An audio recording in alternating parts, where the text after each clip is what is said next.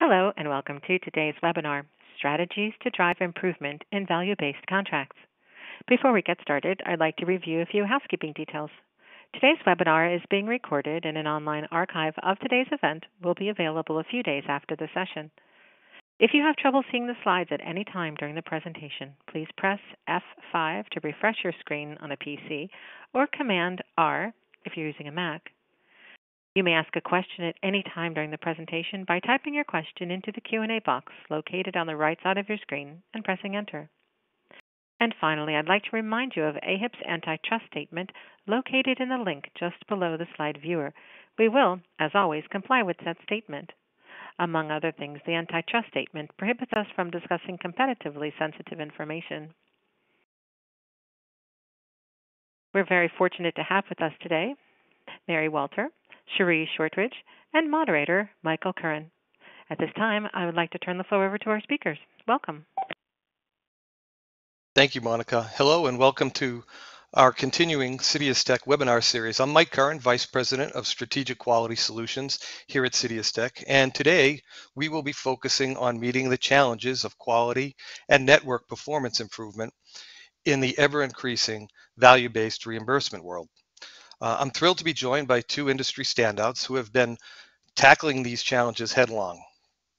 The goal of our discussion today is really to provide some perspectives on the critical components for successful value-based care programs and some thoughts on what that success looks like. Before we dive in, let's meet our panelists. First, Mary Walter is a healthcare executive with over 30 years experience in the space, over 20 of those years helping drive performance improvement and value at some of the nation's largest and most influential health plans.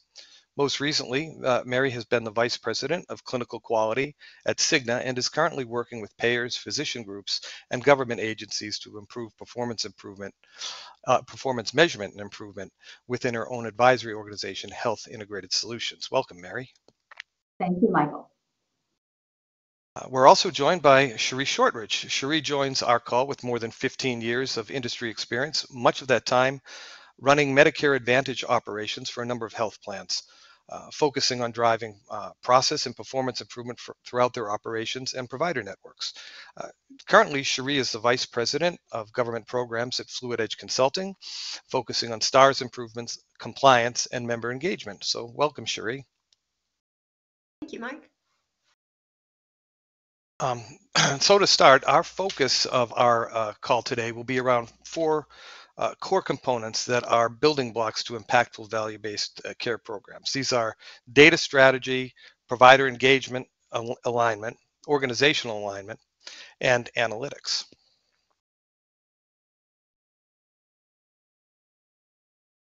So let's start with data strategy. The old adage still applies, garbage in, garbage out. As payers and providers seek to further risk sharing arrangements based on balancing the cost quality equation, it becomes increasingly critical by the day to have the most accurate, complete, and timely data to create the kind of trust needed for value-based care arrangements to flourish. I'd like to start by talking a bit about how each of you have tackled the data question in programs that you've been a part of. So let's start with Mary. What strategies have been successful for you in augmenting your data capture? I think the most important thing, Mike, is that we have to take a look at the data and where the data repository sits, and optimizing those particular sources that particularly are outside of the health plan realm is very important to optimizing and capture. For example, leveraging HIE data and the provider EMR data exchange, including supplemental HEDIS data, capturing that through that EMR system and extracting that and getting that into the pipes of the health plan. Also, state immunization data is very important. It doesn't matter if it's commercial, Medicaid, or Medicare or marketplace type of lines of business, but that state immunization data is important for the specific HEDIS measures applied to those specific lines of business. And then, of course, lab and other vendor data is important. Of most recent in the last 10 years, and would be that in-home vendor assessment information, any 360 information on annual assessments that are capturing HEDIS stars, metrics and measures, as well as risk adjustment and other clinical measures, as it relates to the prioritization of the specific health plan need. In addition to when COVID hit, it became very apparent that telemedicine data was very important to be able to optimize and capture for HEDIS improvement and HEDIS optimization. And then we will also want to consider not only current state, but how we wheel forward in terms of the HEDIS quality measures through FHIR. And there's a lot of work around this in terms of making sure that we've got measures that we can extract from a data exchange from the provider EMR system into the health plans in order to be able to optimize the HEDIS rates and results. NCQA has certainly, published certain HEDIS measures that can certainly be reported now in terms of FHIR. And for example, like breast cancer screening measure and also colorectal cancer screening would be one of those two, and others, immunization. And there is a staging in terms of what NCQA is requiring between measurement 2020 and 2021, what is considered elective that we could certainly, as a health plan, optimize that data and publish, and then it becomes optional and then required as the year-over-year requirements come into play. So from 2020 to 2021, and then all the way through 2024, where some of these measures will obviously be required and not necessarily elective. So that's a staging in terms of NCQA and FHIR. Again, it can be administrative, moving to hybrid, to then those optional requirements and then required. So those are the areas that I think that each of the health plans think about in terms of optimizing their data. There's also other data sources as well that I think there's some really good vendors out there that are optimizing real-time clinical measures around readmission besides HIE data and subacute measures. Now, in addition to those external pieces of data, plans have a lot of data internally that they should be sure to mine. You've got your appeals and grievances data, you have your call center data. You can really identify some other trends within your organization. Are there barriers to access for your members to go ahead and be able to close those gaps? You can get that when you're looking at your grievances data. If they're complaining about a particular provider or a particular service that you're offering, go ahead and mine that data so that you can help prioritize your initiatives. Also, are you looking at, are you using machine learning, AI, to look at the continuity of care documents? Go ahead and mine that for potential HCC opportunities. There's just a lot of other data out there that plans have at their fingertips that they may not have considered using for this purpose.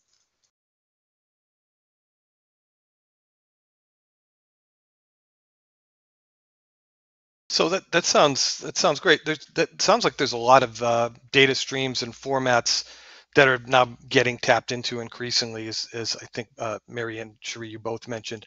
How have you been able to increase your ability to process all this data and maximize business value? I imagine it's an increasing challenge. It has, Mike, but I think also it depends on which payer has the most advanced, what I would say, IT technology, data source repository as one source of truth, and then how that data is processed from a timely perspective. There has been various payers that I've been in that space in the last 23 years where it has really been, believe it or not, real-time data in terms of the EMR system feeding into a central repository and making that very quick and accessible to the providers.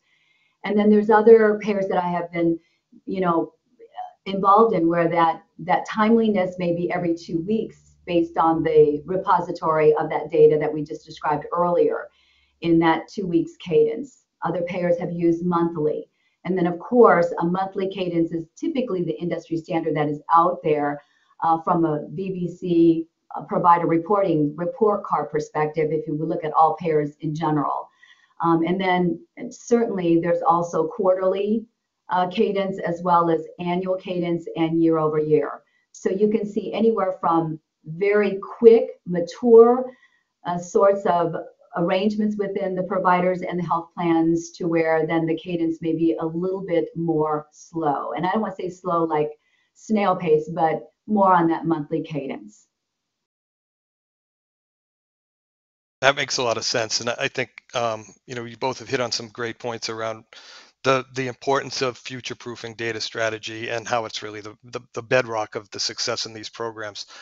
Um, I'd like to shift our attention now to some structural considerations and building a program where your providers interact with the value-based arrangements out of mutual interest as opposed to a contractual obligation. Mary, can you talk about the kind of resistance you've experienced when rolling out these initiatives and how you might have had some success in addressing them? Absolutely, Mike. I think when I think about some of the resistance with the providers and the payer relationship, I think if I'm speaking from the voice of the provider, it would be that the provider group or the provider organization, treat the customer or the patient from a population health management perspective.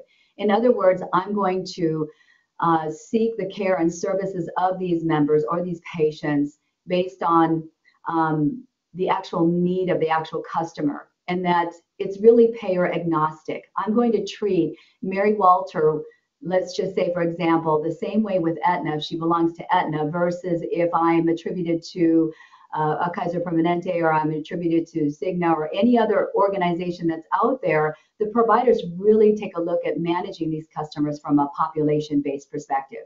And so when there's different payers that have different prioritization in specific measures, that can be cumbersome to the provider. The providers have often voiced that they would like to see increasing standardization across the different payers so that it really is payer agnostic in the ability to execute that population health management and serve those patients well.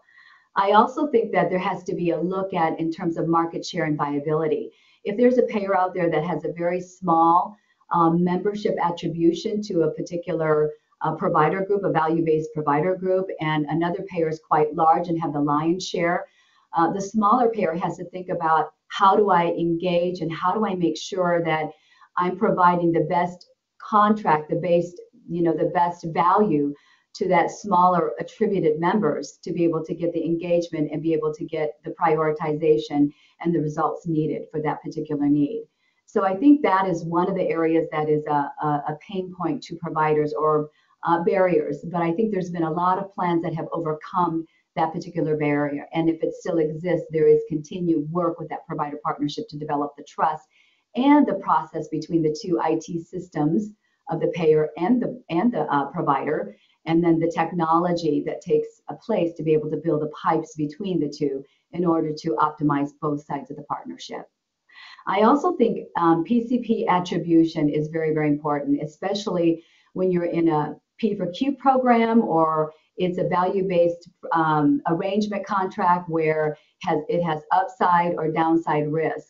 Attribution is mission critical. I've seen different industry best practices where there's been performance guarantees around that attribution, that it has to be solid, meeting a performance goal, a rate of that attribution within the first 30 to 60 days within the rollout of the new year before the providers will consider starting to close those gaps for risk adjustment, for HEDIS, and for those other clinical measures. So I think PCP attribution is very, very important to start out the gate so that at the end of the year, there are no surprises around did we meet the performance goal, did we meet the contractual requirements, and ultimately the dollars. Mary, you are right on with that. And going back to one of your earlier comments about, the various payers having different requirements, I know I encountered some challenges when we were rolling out STARS initiatives and tying them to the value-based contracts. And from the provider's perspective, the feedback we always received was it's another administrative burden. I want to focus on taking care of my patients and improving their health. So helping your providers understand the background, the drivers, and some of the downstream impacts and the positive impacts as you go. I was in one of the provider meetings and we were talking about the hypertension and the medication adherence metric. And one of the providers came back and said, but what if I am managing my patient's health so well through diet and exercise, they've already had their 2 fills and now they don't need that medication? Now you're going to penalize me for not having them refill their medications. So just helping them understand that this isn't necessarily a requirement that the payer is putting on the provider. It's tied back to CMS requirements, STARS metrics, and the more we adhere to the STARS metrics, the better the score is, the more money the plan has to put directly back into benefits. Better benefits, better health for the member, better for the provider. So when you're encountering this resistance to putting the new initiatives out, that communication is really key with all of your provider groups, and then also bringing in your medical directors so that you have kind of a peer-to-peer conversation. They're looking at it from the health perspective, from a patient perspective. Also remembering that when you're talking to your providers, it's patients. It's not members, it's not beneficiaries, it's patients, and making sure that we're all putting that patient in the middle. So I think that definitely no shortage of challenges or barriers in rolling these out.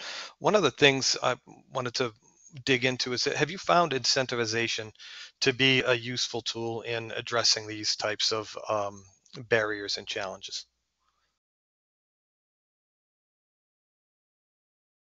I would say that there's a twofold look at that, Mike. Incentivization has to be attractive enough to be able to engage the providers in order to meet their, bottom line, whatever their operational, whatever their business need in terms of the final dollars at the end of the day. Obviously, the patients are the central focus of improving care, but they also have to meet their operational P&L expenses, profit and losses as well. So when we think about what that looks like, that's part of the process of having that relationship with the provider to find out what their barriers are, what is their prioritization in terms of their success metrics and their goals, what is their financial bottom line in terms of meeting that, so that the arrangement can be pulled together for a win-win solution between the payer and the provider. No matter if it's a P4P program, which is an incentive above the fee-for-service payment that they're getting from the payers from a reimbursement standpoint, or from an upside risk or a downside risk. I think that all plays a role in terms of ultimately how the program will be successful and overcoming those barriers. And just to add to that, going back to the STARS metrics, when you have the incentivization tied to your STARS metrics, that in itself is going to have an direct impact on the quality of your plan and your quality objectives. Managing that cost, providing those value-based benefits, and coordinating with your physicians to make sure that you're providing the best care quality possible in a quality environment, and keeping that up to date with your providers. And I might add that when working with the different provider groups out there, there are very mature providers, and then there are providers that don't have as much advanced technology, advanced IT, advanced operational processes. So that temperature has to be evaluated. And typically when it's, the latter, we're looking at, provider groups starting them out in a P4Q or a P4P type of program, which is again that incentivization above the main fee-for-service reimbursement. And then that is being tested on how well they do in terms of their overall performance and their satisfaction, as well as the payer side. And as they mature, then the other part is to look at the upside risks, that shared risk between the payer and the provider. And as they mature and are able to perform from mutual agreements around that contract, around the success metrics, then those providers that have very advanced, robust IT technology resources and have that legacy experience are more interested than taking on the full risk or that downside risk. So a lot of that has to be evaluated throughout the process, and it has to be a mutual relationship, a mutual dialogue, trust, and then deciding what is the best avenue to be able to reach the payer's objectives and goals in a strategic perspective, as well as the provider. And to reach out to those providers who are less mature in the process, providing those examples of the more mature providers and what incentives they've been able to gain whether it's a quality bonus or something like that, and also the improved health and quality for the member and the patient, that is another incentive that you can provide to those less mature groups to kind of get them on board and show that peer-to-peer reaction and how it is on the positive impact for the members. So what I'm taking away from this is that it's best if this is a gradual process in moving towards a risk sharing agreement. So I imagine in order to make those determinations, you need to closely monitor cost and quality performance to ensure readiness well before you get into an advanced risk sharing agreement. Can you talk about, Mary, how you've monitored or how you monitor these indicators as you gauge readiness for risk sharing and value-based agreements? There's different ways that we take a look at that, Mike. So one of the areas obviously is whatever the prioritization of the plan is in the providers. We look at STARS, HEDIS, success metrics. We take a look at risk adjustment in terms of HCC optimization. We take a look at clinical measures, and they can be anywhere from the STARS measure, for example, readmissions. And then take a look at care and case management from a risk stratification and high dollar case for those particular customers that have a lot of dollars associated with those providers. And taking a look at that entire umbrella is very important to see that that's how the value-based arrangements are pulled together in terms of those key areas. And then other prioritizations that the providers have, because I've been in a lot of provider meetings and they will say, yes, we believe in the STARS, HEDIS metrics, that standardization across all payers, it's payer agnostic. We're in agreement with that, and we're in agreement with HCC optimization, obviously. But sometimes there are clinical measures that they want to prioritize in those value-based arrangements, and they bring that forward. And then there's a collaboration and discussion between the payer and the providers to see how that can be also part of the VBC program. But ultimately, when we take a look at managing costs, managing success metrics, it's very important that there's very good, robust data that can support this, because that will thwart any value-based arrangement between the payer and the provider if the data is not robust, is not optimal, and isn't as timely for the provider to be able to act on in order to improve their value-based contract commitments. And so I think all of that plays a role in terms of managing costs. And the costs also can be looked at from a pharmaceutical standpoint as well as other key metrics. So again, it's really specific around the market, the provider, the competition that's in that market, how we look at it from a claims-based Part D, Part C, as well as those measures that I just described earlier in terms of managing those costs. I love the point you brought up around the flexibility to meet provider groups where they are in terms of measures, and being able to configure measures that make sense, that may be kind of outside of the standard measures that we use. I think that's a great takeaway from that. I'd like to stay with provider engagement a little bit, but talk a little bit more, as we kind of have been segueing into, is about creating impactful and actionable reporting. So Cherie, how have you in the past had success in communicating impact, the impact of metrics, success, and gap closure to your providers? One of the key things is being able to provide your provider groups with dashboards and with report cards so that they know where they are at any point in time, so that you can identify those members who have gaps that need to be closed, as well as showing them the ones that they've already closed. So your progress to date. Most plans that I've seen be really successful will give this to the providers on a monthly basis, but communicating with them to let them know, here's the time lag.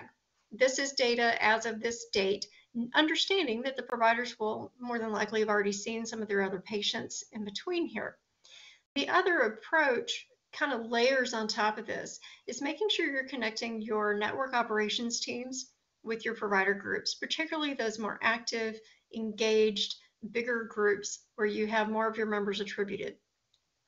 So going through and having either a monthly account management meeting or biannual training, one of the most effective ways I've seen is when you're delivering those bonus checks or those incentive checks to the provider groups, meeting as a whole and projecting what their progress has been. You can report it out at that 10 level and then break it down to the practice level and then to the individual physicians. And in that way, you're able to give them an apples to apples comparison and again, create a little more of that peer pressure, that positive peer pressure of, hey, here's what I've done. Here's who's performing really well within your organization as a provider group. And then encouraging that collaboration between the providers who've been really successful at closing those gaps and others who may be struggling. So continual communication, making sure that they have points of contact within the plan if they have questions, and just making sure that you're able to share best practices. One other thing you really have to keep in mind is a lot of times it's the office staff, it's the nurses, it's the administrative staff who are the ones who are receiving these reports. So making sure that they understand them, even if it takes one-on-one training, especially as you have turnover, making sure you're going back into those practices, reinforcing the message, reinforcing that you're a partner. It's not that you are working against each other, it's that you're working together for a common goal. And I'd like to piggyback on that, Cherie, because I think there's two really important areas around that reporting at that 10 practice level and as well as at the practitioner level. There is prospective reporting and then there's retrospective reporting. And the prospective reporting is very important that we talked about earlier around real-time data, as real-time as that can get, whether it is, again, on a day-to-day basis or based on every 2-week cadence or monthly cadence. But having that data in the hands of the providers is very important to close those gaps from a prospective perspective, and having it as accurate and complete as possible so that there, it reduces the burden or the administrative frustration of the provider saying, well, I've already closed, 50% of these gaps and my report is showing I haven't.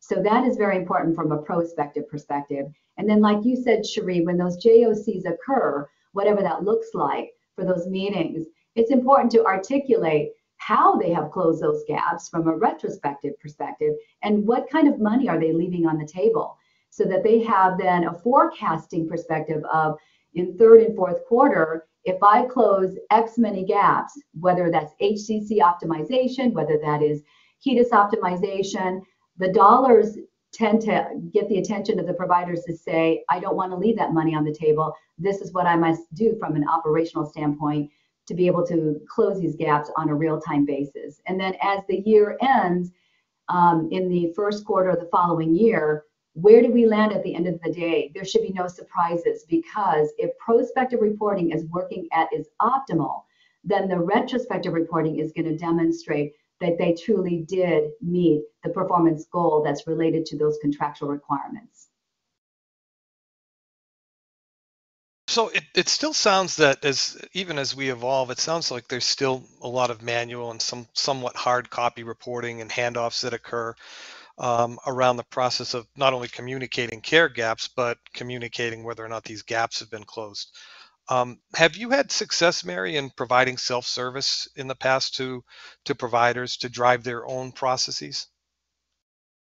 Yes, I think from an industry standard for the last 23 years, it has certainly evolved, because I think it's very important that the provider groups have easy access to their reports, whether that's through a provider portal or for other means in terms of it, if the provider group and the payer has a different arrangement about how those pipes are being built. Sometimes it's tapping right into the system and being able to get those reports very easily and accessible. I will say that there are times when the providers do get frustrated, and it would be more the administrative staff, like Cherie said, if there is an issue, which rarely happens, but if the provider portal is down, or that there's the lack of understanding of how to access the portal through the username and password, or where to actually find the portal through a really easy, quick link to be able to click. Those are things that I think each of the payers have done a very good job over the years to be able to ensure that if those barriers occur, that they were mitigating very quickly. In addition to that, I think also it's important that the providers understand that when there's turnover rate in the offices, that the payer relationship of who those leaders are from the network operations team or network management or whoever's the lead on the payer side, to be able to be in touch and connect with that when that occurs, so that when there is turnover, re-education, relearning, and like I say, communication is key. Great thoughts, both of you, on the aligning with the providers. What I'd like to shift now and focus more on kind of internal organizational alignment. One of the challenges that I certainly faced while working on the payer world was that there's often a lack of internal alignment within an organization between across multiple departments that are trying to improve quality and financial indicators. The result can be extremely detrimental to relationships with the provider network, as they're constantly being peppered with information from multiple parts of an organization and many organizations with a similar focus, but different technologies and drawing from data, different data sources. Mary, could you talk about how you've worked in the past to avoid data silos and ensure single source of truth to align internal departments around things like STARS and HEDIS programs? And Cherie, I'd also like your thoughts on this as well. Yes, Mike, I've seen it in two major areas, and it really depends again on how the provider groups are structured. If they are structured more in an integrated whole person population management perspective, where they want to see the reports, for example, I want to see my HCC optimization report along with, the HEDIS gaps, STARS reports, along with my clinical readmission reports and the medical costs associated with those high dollar cases or risk stratification. I've seen it done that way, where it's truly integrated, one report, and they're able to see the prioritization. For example, Mary Walter needs a breast cancer screening done. In addition, a colorectal cancer screening needs to be closed. On top of that, I'm diabetic, and I see that my A1C gap is open. I see that my eye exam is open. I have a lot of HEDIS STARS gaps open. In addition to that, I've been hospitalized 4 times. I've seen readmissions in Mary Walter, in terms of those clinical reports. And then on top of that, the HCC capturing, I've got a lot of HCCs to recapture, that amputee for a diabetic, for example. And really seeing those reports from a prioritization, the highest risk, the highest gaps open, and those providers can certainly close from top to bottom in terms of the number of gaps to the least number of gaps, if that makes sense, Mike. But then I've also seen it the other way. I've seen it where each of the provider groups will have a risk adjustment leader. They'll have a HEDIS leader. They'll have a clinical leader. And they want those reports separately because they work in separate cadence within those various divisions or departments within the provider group. So it's really important that at the end of the day, that the structure of the reporting is built in a way that it's standardized, yet there's flexibility in what I just described to be able to get that into the hands of the providers. And then, of course, the frequency and the cadence. So there are a couple of things I'd like to add there. So avoiding the data silos internally and internal department uses. Best practice is to have your operational data store, enterprise data warehouse, ODS, EDW, so that you're all working from the same set of data, making sure that you have data dictionaries, and when you're using a term, you're using it in the same way. There are multiple definitions. Everybody who works in the CMS world knows even CMS defines the exact same acronym or exact same term multiple ways. So taking that top-down approach, having an organizational culture that emphasizes that quality is everyone's business and transparency, making sure that your metrics are communicated throughout your organization, everyone understands the goal, and is on the same path to go forward. Keeping the lines of communication open between your STARS teams, your HEDIS teams, and any other operational areas so that everyone feels that accountability. You've got your RACI, you've got your ownership, who is accountable and who's responsible for not only reporting the information, but also ensuring that it's accurate and that you're all on the same path. In furtherance of this, I worked for one organization. We had these great cutouts who were around the area. It was life-size members. So it was elderly people. We called it Sam. It was Sam, Agnes, and Mary. You'd walk off of the elevator in the morning, and it would be a little startling to see Sam, Agnes, and Mary standing right there. But the whole key was, who are we taking care of? We're taking care of the members. The patient health and their quality of life, that's the key to all of this. If you're doing what you're supposed to be doing from a plan perspective, you're taking care of your members, you're providing quality services, you're helping them maintain that good health and that quality of life, then the plan goals are going to be met. It's all going to flow from there. And I might also mention too, Cherie, when when everything is met in terms of goals, part of the driving forces of that is making sure that in the reporting suite that we understand the methodology of those success metrics or the measures that are very clear to the providers as well as to the payer. Let me give you an example. The readmission measure. The methodology that is described for the STARS PCR measure for readmission is very scripted, and it has a different methodology than an operational readmission metric that captures all readmissions, irregardless of exclusions, requirements that you'll see like in the PCR measure. So then at the end of the day, there could be different results related to the operational readmission measure that has a different methodology versus the STARS methodology. And so I think that has to be called out and clear what methodology is aligned between the payer and the provider so that there is consistency around meeting the success of that contract at the end of the day. And just to kind of add on, we had a really great question from our audience. What kind of strategies are there for dealing with data lag and providing timely provider dashboards? I'm going to roll that into kind of this conversation because it is about incorporating everything across the board and that transparency. So having that enterprise data warehouse and having your data definitions that says your cutoff date is as of this date, and this is what it's going to reflect. But also encouraging your providers to submit claims in a timely manner and submit your encounters in a timely manner so that we can decrease the lag as much as possible and as much real-time reporting as we can. So working with your data analytics partners, working with your IT partners for what is your internal refresh rate on the data, incorporating that into your dashboards and your internal reporting is going to go a long way toward providing that timely information, but also communicating consistently and clearly what data means, what time frame are we covering, and including your providers in that conversation. Oh, thanks, Cherie and Marion. That is a great question. I appreciate you taking that.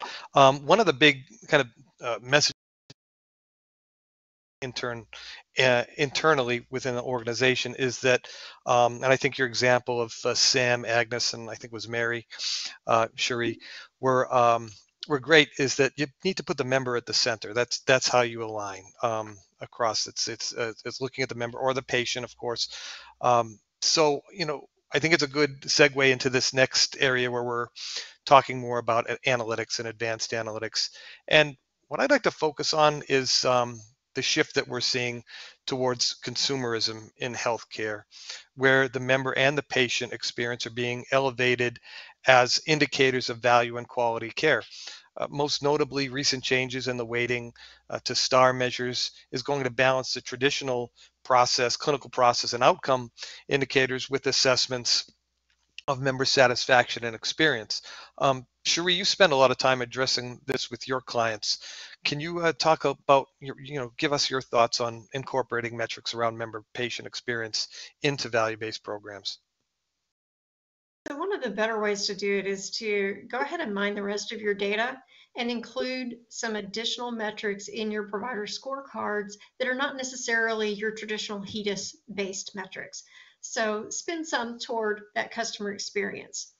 Look into your call logs, look into your first call resolutions, your inquiries, your complaints, your grievances, your appeals, so that you can identify those trends. You can identify those provider groups that are serving the members well or not as well, and keeping that line of communication open with your provider operations. But build in a provider member experience score into the provider report card. And there are a few of the plans. It's easier to do if the providers are employed by the health plan or the health system. But building in surveys, either after call survey, if they call into your health plan immediately, or just building it into the conversation. How would you rate our plan on a scale of 1 to 7 or 1 to 10? If it's below 7, asking, what could we do better? But also meeting the members where they are. Now that we have better access to technology, especially with some of the federal programs providing smartphones, we're finding that patients and members respond via SMS. You've got your text, your email, your phone calls. Riding that really fine line between member abrasion and being able to provide the services in the way that the member or the patient needs them.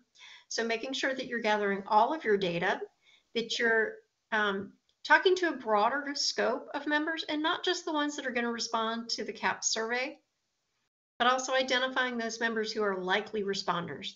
Who are the people who call in all the time? If they call in all the time, or if they file numerous grievances, they're probably going to be a responder on your survey, on your CAP survey, and more than likely they're going to be a negative responder. So how do you get in front of that? But also communicating that information again back to your providers and including it in your value-based arrangements as a provider score and some incentivization there.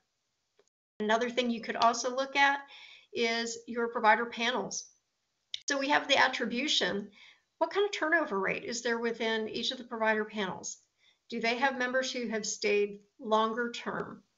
And then working into that, is it because the member left the plan, or is it that the member changed to a different provider within your organization? And providing that feedback directly to the physicians so they can see what's driving these patients to go to other providers or what's keeping them with me.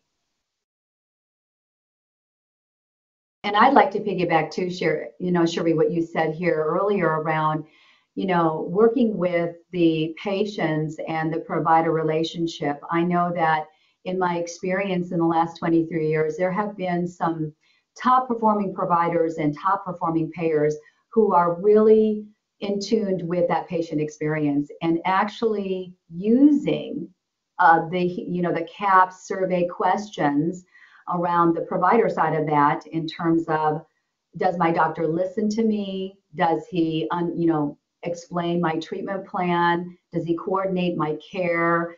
He or she provider is able to, address those through their own patient satisfaction surveys and actually use some of the CAPS questions and use them as a proxy to their own patient satisfaction surveys. And I have seen and worked with plans to have that type of initiative to be able to work very closely with the providers on those particular questions to augment them and test it and then actually do the surveys and then measure that from a correlation study to see if our CAPS questions improve, and they certainly have. That has been a best practice that I've seen.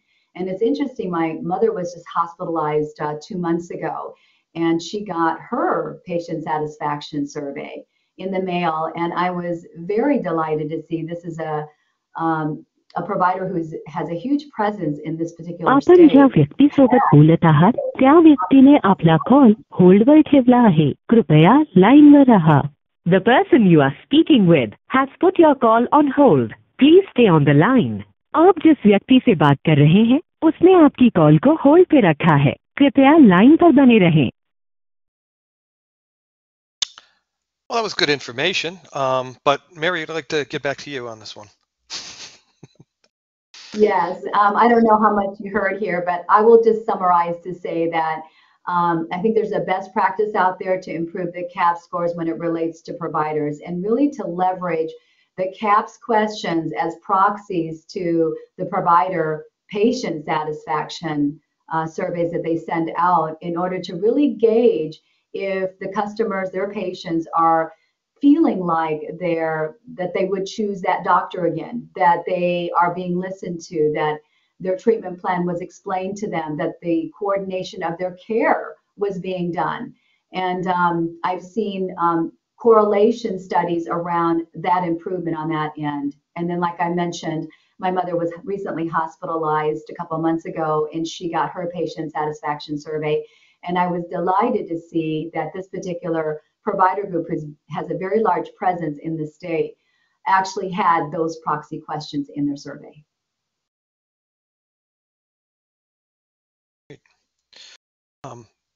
I had one more question kind of around this as we've talked about it. When we talk about the information that we report, and we're talking about value-based care, and we're talking about indicators that we would provide to providers that would be helpful in this. What are, aside from the quality one, the satisfaction ones, which I know are kind of hard to get, are there others? I know, like enrollment and making them have more accurate attribution. Has that been something that either of you have thought about, sort of those leading indicators that might be an underpinning of success in these other areas in value-based care? I'll take that one, Mike. I believe that is very mission critical, because whether it is AEP time for any Medicare Advantage plan, that attribution information is mission critical starting 1/1 or even before then. I think it's important that at the time of enrollment, whether that's a commercial, whether that's a Medicaid, through the state and getting that information back from the state, who's enrolled in a Medicaid plan or Medicare Advantage, that attribution and identifying who that customer or that patient is really seeing, and getting that loaded very quickly into the pipes of the health plan to be able to then understand that this is the customer and customers from a population-based perspective for that attribution. Within, let's say, a value-based contract I mentioned earlier that have performance guarantees, to have that within the 30 to 60 days, beginning of the year, in order to then be able to execute on that contract. I think that's mission critical to have that attribution right up front. If it isn't, then it causes what we call member and customer abrasion, as well as provider abrasion, and actually abrasion to the payer side as well. And so I would just say that has to be a focus when you're onboarding new members, regardless of the line of business, and then being able to build the pipes or have the processes in place, and then feed that back to the provider group so that they are starting with a good set of data to be able to then perform on their value-based contract. And that makes sense. That, and yeah, go ahead, Cherie. I'll give you the last word here. I'm just being in interest of time. Sure. It really is key that your providers are communicating to you as a plan about their panel status. When you're enrolling these members and they want to go to a specific provider and they enrolled with you because they thought they could, and then they find out after they enroll that the panel is closed, they're not taking new patients or something like that, that causes abrasion for the member, potential access to care issues. So making sure you keep those lines of communication open and letting your providers understand how important it is to keep that information up to date, so that they're not only is their attribution correct, but that you don't cause problems for your members too. Sorry, Mike. No, that's great. Well, I think we're almost at the end of our time. I think you guys have provided some great insights into your programs across a number of core components. I wanted to leave a few minutes here for questions. So before we do that, Monica, were there any instructions that you wanted to provide on the question process? Yes, thank you so much. We are going to address some questions that have come in during the presentation. And as a reminder, please go ahead and type your question into the Q&A box located on the right side of your screen and click enter. So we have many questions that have come in. So Michael, I'll turn it back to you. Thank you. Okay, thank you so much. And I see we've got several here. So we'll start with this one is, do you suggest that providers include codes for all diagnoses on each visit or just AWV? Cherie, you want to start with that? Yeah, I'll start with that one. That can be a challenge because a lot of your clearinghouses are only going to take the first, say, 12 diagnoses. So making sure that you're capturing the most recent ones first, and then if you need to submit encounters so that you keep all the other information up to date, you may have to take a little different approach for that. Mary, anything you want to add to that one? Yes, and I think it's very important that there's a clear visibility and understanding which provider groups will have those clearinghouses where the truncation will occur. That has been a pain point in the past with the different payers I've worked with. And so identifying those providers and being able to then have a resolution, just like you stated there, Cherie, to be able to optimize the data where it's missing, that truncated ICD-10 is missing. That is very, very important, especially in the area of risk adjustment and HCC capturing.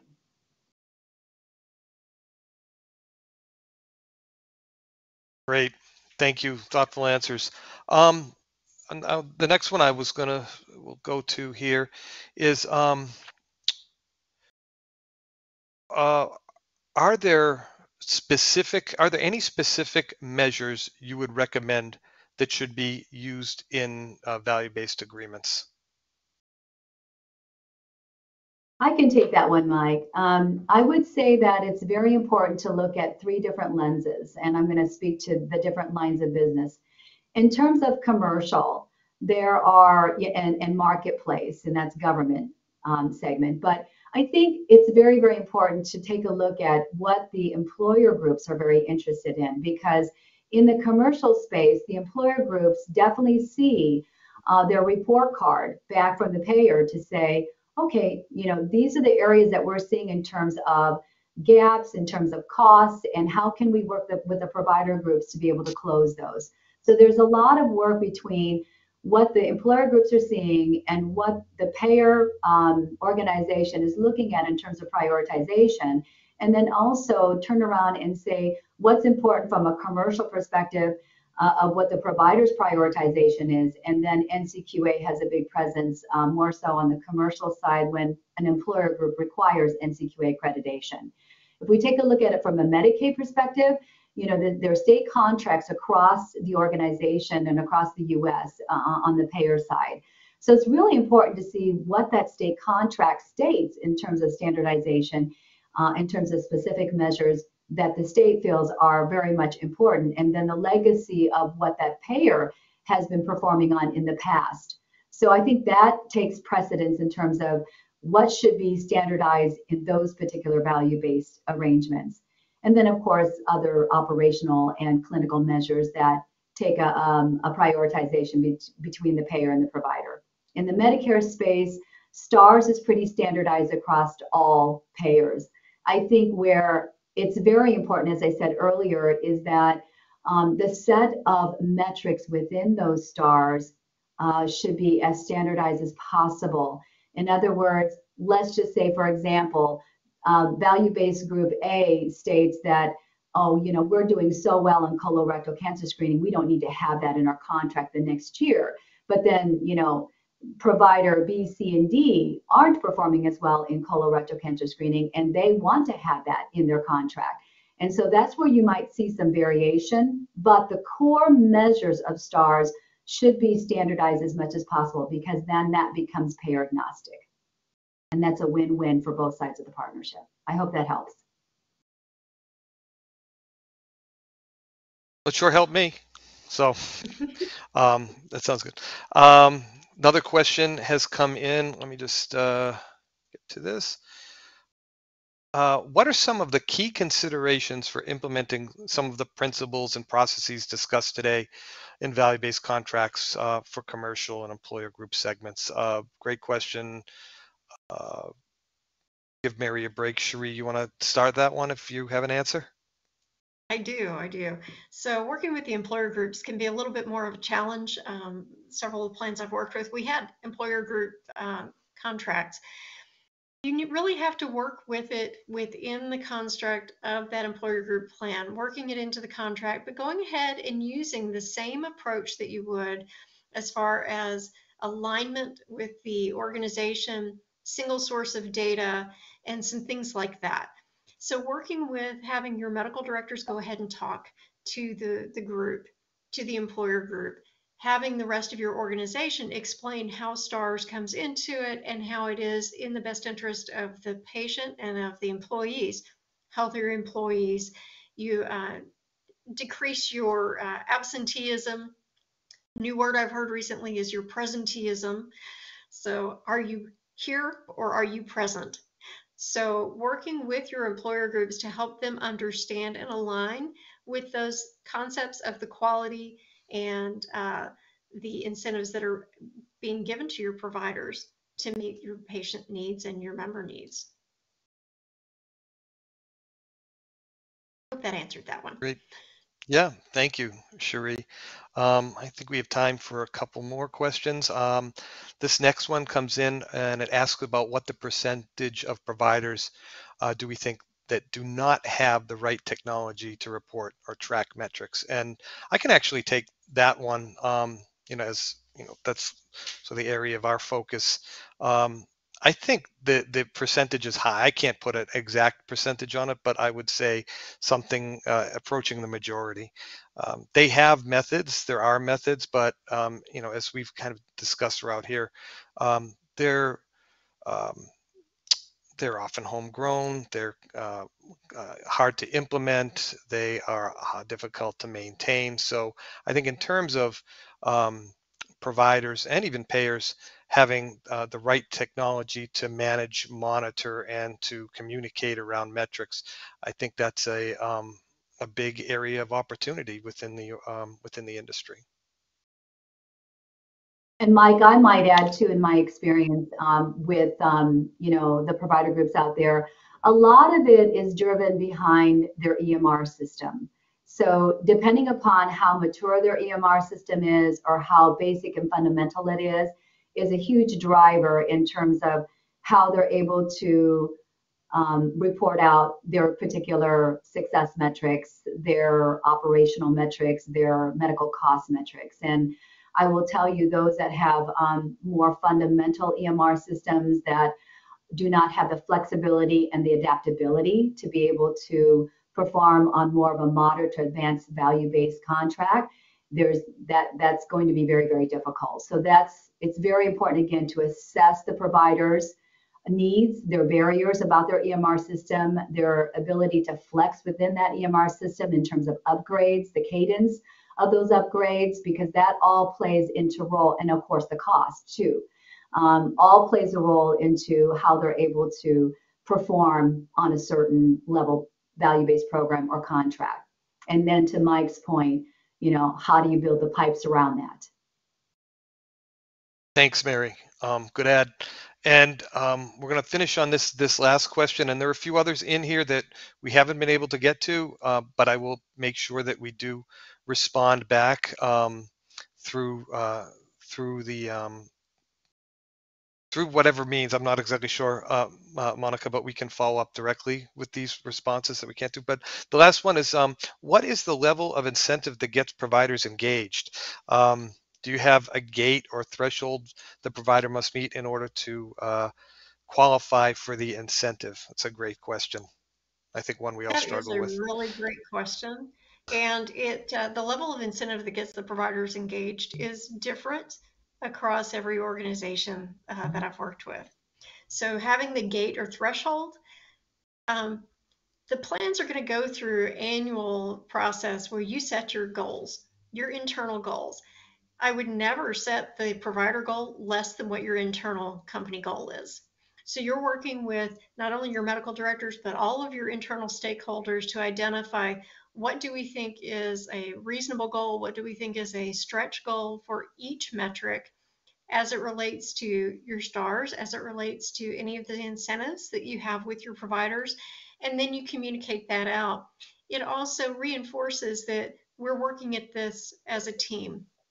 We all have the same goals, we're on the same page, and we're going to work with you to attain that goal. Thank you, I might also, Cherie. and then Mike, I Please go might ahead. want to add to that too. I would also say that we have to be careful with exceptions, but there are provider groups out there that if you add up all the smaller groups compared to the larger ones, you have to really look at analytics and say, do we have, let's say, 60% of our provider groups that are in the smaller to moderate size groups versus how many then are of our membership are within the large provider groups. I think that's a driver too, because there are times when there might be an exception where you'll say, let's have a lower performing goal to get them engaged in order for them to play in the sandbox, but also voice what that forecasting accountability would be to move them to the next level of goal in the following year, and then the following year to reach the plan goal. I have seen that as well and has been successful, but you have to work that very carefully. There has to be a lot of communication around that and good analytics and forecasting as a result. Awesome. Wonderful. Thank you both. Thank you for your thoughtful answers, your great insights today for the participants. Great questions. We'll get back to you on those, and we're a little over time.